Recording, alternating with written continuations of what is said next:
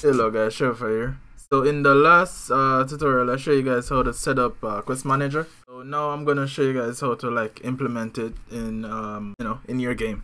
So first I want to show you guys I have this sign here, and then those coins over there. So the way I do this is, right for now we don't have anything happening. So if I walk in here, just print in player entered. So it's just an area. So I'm gonna just use that as a quest giver area. So in the quest manager here, these coins that I made, coin quest, so I have one to collect 10 coins and one to find a hidden coin, and the metadata that I have attached is the coin ID. So the hidden coin has a different ID from the regular coin. So go over that. Let's go to the script. So first on the sign, so here, right where we're checking the body, we're just gonna do quest manager and add quest, and we're gonna use what we're gonna call it, the coin quest, and we're gonna use this resource that I exported. Copy that, paste it. So another thing is I didn't mention, I have on the sign this file that I exported. It's a quest resource, and you could just drag whatever file you have for your quest. So this contains the two quests, and you're telling it to take the coin quest and add it to the player's quest. Now on the UI, we need to connect some signals here. So here we have the coins. Whenever we collect a coin, we increment the coins and then we change the label. So let's go over that. So in the quest manager, you have a few signals. You have a whole bunch of signals here. For flexibility, you have a quest completed, you have a failed, and you have step complete, next step, and step updated. So for now, you have these as well. So now we're gonna just use the step updated and quest complete. It's up to you what you want to use, depending on the quest. As I try to make it very flexible, so there's a lot of options for you to use. You could even do check for when the quest is reset and stuff like that. So let's go back to the UI here. So we're gonna connect a few stuff. So let's first create a step updated function. So we're gonna use this as the update for the UI. It passes a dictionary. I could say pass for now. Here, the quest manager step updated connect. We connect that step updated function. Those, and for the quest complete, I'm just gonna use a lambda function. Oops, needed. So we need to pass two values here. Just call it Q and R. So one is for rewards, that's a dictionary, and one's the name of the quest. But we're not gonna use them. I could, but just gonna say quest complete for now. So I have a quest label. I just say quest complete here on it. That should be fine there. Now in here now, we could check what type of step it is to change how the data is displayed. It's up to you how you display that data, or you create your UI, stuff like that. So let's first go to check if the data dot step type equals quest manager. We're doing an incremental for the collect coins, so incremental step. So we want to display the change. So whenever we select incremental, we have different types of data. You could check the API for that. So first you want to get the current. This is the amount of coins you have so far. So we could just say data dot current, sorry, not current, collected, and then we want the required. That's data dot required. All right, and we also want the details. This is the description for the current step. Then we're gonna just set up that quest label to display all of this information. So text equals, I'm gonna use some string notation here. So quest equals .s, a new line, and a pap digit, then a slash, another digit, details,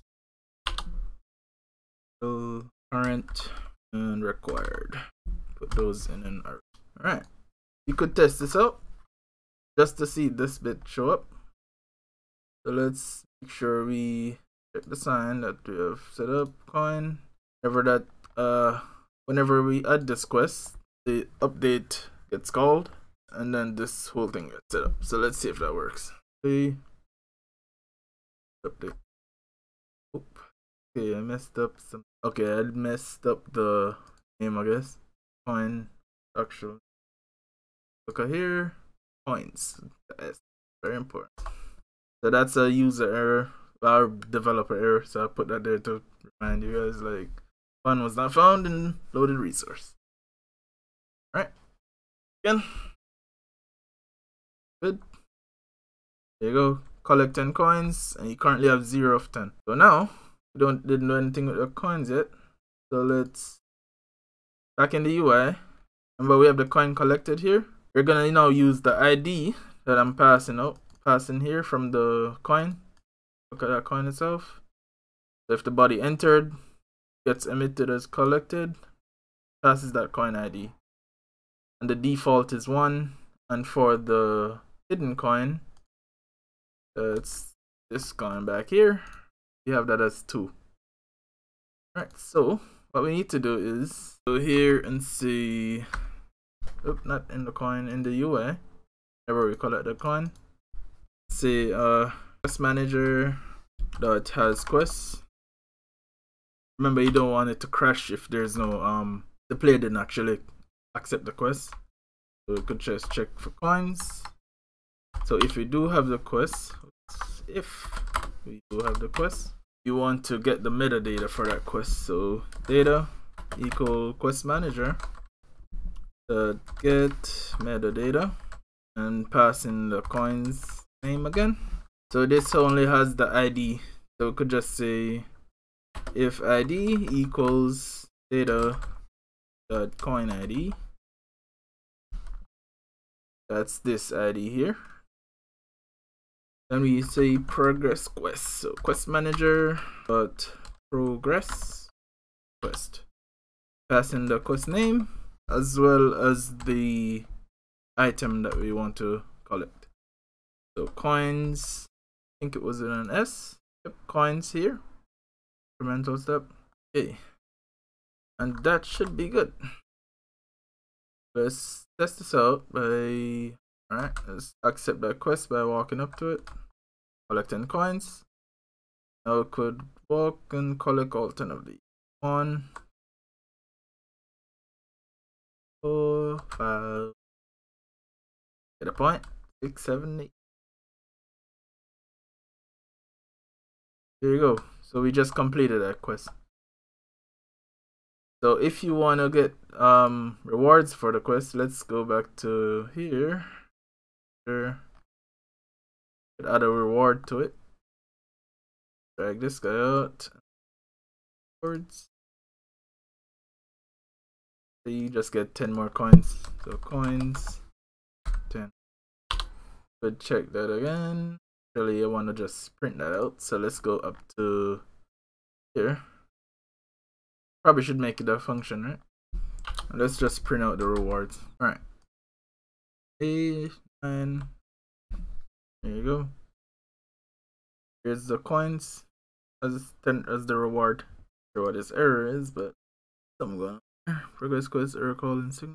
Okay, it's just a warning. So it passes the whole table. Okay, that's fine. So what it's happening here is that was just my mistake. There's some inconsistencies here I want to fix, but that's gonna be in another update. Alright, so for the other quest, the hidden coin, we just go back in the UI and all we need to do is do a check for the other quest. So in the coin collected now, just want to say if, let's just copy this whole thing. It's basically the same steps. Copy, pasta, change up a few stuff like hidden coin here. Hidden, just want to paste these guys in. Alright. So now, what we need to do is go back to the sign. Instead of giving it the coins quest, we're giving it the hidden quest.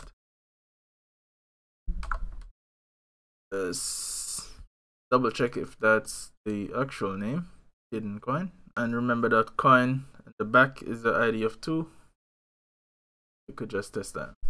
Oop, I didn't do one thing. So we have to actually update the UI as so right here.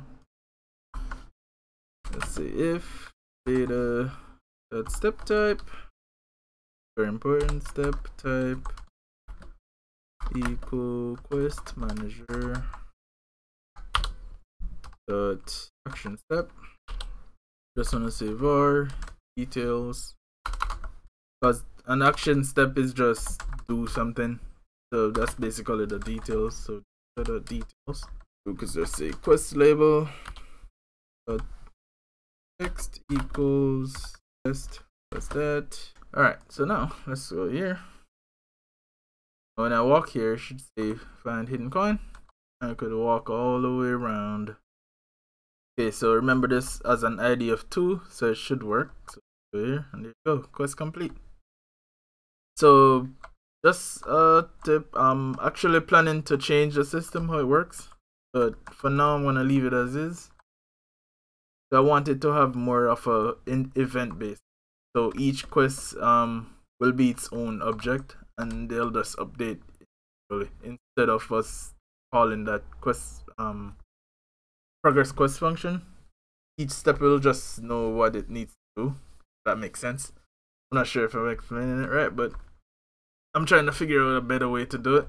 But you could tell that it's kind of complicated, right? Like how you'd manage a lot of quests. But yeah, so let's see. That should be it for the video. So thanks for watching, guys, and like and subscribe. See you in another one. Later.